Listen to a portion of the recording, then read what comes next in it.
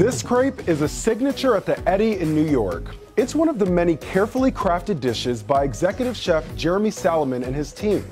Chef Jeremy decided he wanted to be a chef when he was just 9 years old, and today he's getting recognized beyond the meals that he serves. Jeremy is an openly gay chef, encouraging all members of his team to be comfortable in the kitchen. 1 in 10 LGBT employees have left a job because the environment was unwelcoming. At the Eddy, Chef Jeremy wants his kitchen to be inclusive for all chefs, especially LGBTQ people. I was never out in other kitchens. You know, you kind of hear all these kind of like nasty things being said about gay people and homophobia, and it slips out. Coming up, our team shares how he's trying to change the kitchen culture. Business Insider Today starts now. Tesla announced it delivered fewer new vehicles than expected in the first quarter of 2019. The company said 63,000 new vehicles were delivered, which is 31% less than the previous quarter. Analysts estimated Tesla would deliver 10,000 more new vehicles than it actually did. The company said it encountered problems delivering its fleet overseas. But the drop in deliveries could also indicate there's less demand for Tesla in the U.S. Tesla said it plans to deliver between 360,000 and 400,000 vehicles this year. A boycott is growing after the country of Brunei enacted a law that punishes sex between men with stoning to death. Hollywood heavyweights including George Clooney and Ellen DeGeneres are calling on people to boycott hotels in the Dorchester collection, which are owned by the Sultan of Brunei. That includes some of the most exclusive hotels in the world, from the Beverly Hills Hotel in Los Angeles to Le Meurice in Paris and the Dorchester in London. On Wednesday, the new law went into effect despite global opposition, and after online backlash, the hotels deleted their social media accounts. The Dorchester Collection released this statement on Twitter.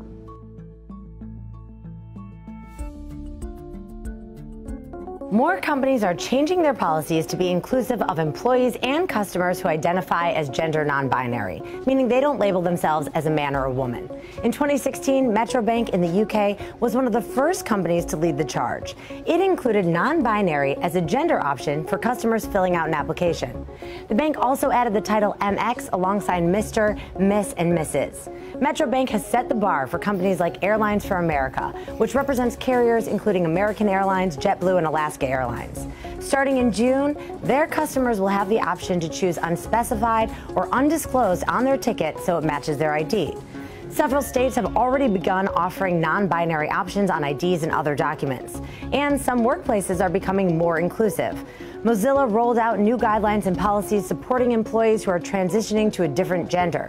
It believes employers can play a major role helping employees navigate complicated paperwork and administrative procedures while fostering a welcoming, respectful, and inclusive work environment. Showtime's hit show Billions is breaking ground with the lead non-binary character Taylor Mason, played by a non-binary actor, Asia Kate Dillon. We spoke to Asia about why representation is so important in the film industry. Congratulations on the new season. What were your thoughts when you first heard about the character, and what is your feeling now? You know, it feels really gratifying and humbling to be playing a character that would have meant so much to me as a young person if someone like that had been on television. And the fact that, you know, Taylor Mason, the character I play, is a fully formed, multi-dimensional person, made it all the more exciting for me in terms of playing them. You know, I think if Taylor had been written as like a one-off character and their storyline had been predominantly about their gender identity, I wouldn't have wanted to play the part because it would have made them one-dimensional and it would have made their gender identity precious, which I think is counter to the progress that we should be making. Why does care need to be taken when representing people? More often than not, historically marginalized and historically disenfranchised people have not been in charge of their own narratives. And so what you have are people who are standing on the outside guessing at a life experience. And when you're guessing at a life experience, you are possibly, if not more likely, to get it wrong. And that can be really dangerous, particularly when it comes to representation, let's say, of trans women of color, who, you know, receive the most backlash, even from progressive movements like marriage equality. So talk to me about why pronouns are important and how you dealt with roadblocks Because sometimes people are ignorant, not intentionally, but they need to be educated, and we all need to be respectful. Talk to me about why this is so important. And I think when it comes to either a pronoun or a name, let's say, your name is Lionel. How many times am I going to call you Tom before you say to me, you know what, actually my name is Lionel, and if you continue to call me Tom from this moment on, you are intentionally calling me by something that I don't use as my name. So we're all ignorant of what we're ignorant of until we're not anymore. And I think that when I am misgendered by people who are genuinely slipping up or making a mistake, I can tell the difference between that and when someone is misgendering me on purpose, which does just read as disrespectful, and then, I disengage at that point. Being an actor is a business. You're managing your own personal brand and your business. What advice would you have for anyone up and coming in managing their brand and their personal business? One piece of advice that I think is really important is to remember that any audition room, if you're an actor, that you walk into, or any meeting that you take with a producer, a casting director, whomever, yes, you are, as the actor, being vetted by those people in that room. But you as the actor also get to decide if those are people you want to work with. You get to ask them questions about why they're in the business, why they want to be working on the project that they're working on. These are people that potentially you're going to spend, a month, 2 months, if not many years working with. And so as an actor, as a performer, you also have the power to say, this actually isn't a project that I'm interested in, or I'm not interested in working with you. You also have power when you walk into that audition room. Over half of all LGBT workers nationwide hide who they are in the workplace.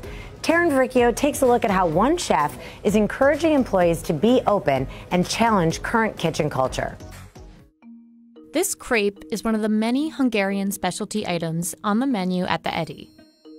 Jeremy Solomon is in charge of cuisine at the Cozy New York restaurant.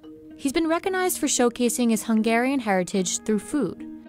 But now Jeremy's known beyond the plate for the ways he's trying to change kitchen culture as an openly gay executive chef. I was never out in other kitchens. I was never openly out. And I didn't think about it. It just didn't seem necessary. But kind of being quiet and, standing in the corner, you kind of hear all these kind of like nasty things being said about, about gay people. And homophobia, and it slips out. Jeremy's not the only one. 62% of LGBT workers report hearing jokes about lesbian or gay people, while nearly 1 in 10 LGBT employees have left a job because the environment was unwelcoming. Jeremy admits these types of kitchens have affected the way he's worked. Would definitely keep my head down. I'd be more conscious or aware of how I acted in front of other people, or how quiet I was on a certain day, or how loud I was on a certain day, and that was upsetting internally. Over 80% of non-LGBT people report they feel LGBT employees shouldn't have to hide who they are at work. Yet more than 70% agree that it is unprofessional to talk about sexual orientation or gender identity in the workplace. Jeremy disagrees. He doesn't want chefs to feel like they have to hide who they are in the kitchen, and that's why he pushes to have what he calls an open kitchen. An open kitchen is about being inclusive, and it's about being inclusive of everyone, ethnicity, races, sexuality, but also in terms of mindfulness and accepting that everyone is equal, everyone might have great ideas, and nobody is less than anybody else. Staple dishes from the kitchen include beet tartare with horseradish aioli, confit egg yolk, and homemade potato chips. The Eddy is known for another Hungarian favorite, small circles of fried dough called langos. Although the menu is largely reflective of Jeremy's background, he encourages the chefs working beside him to add their own influences too. Most other kitchens, you probably wouldn't get the opportunity to create a dish or contribute to a dish being a line cook.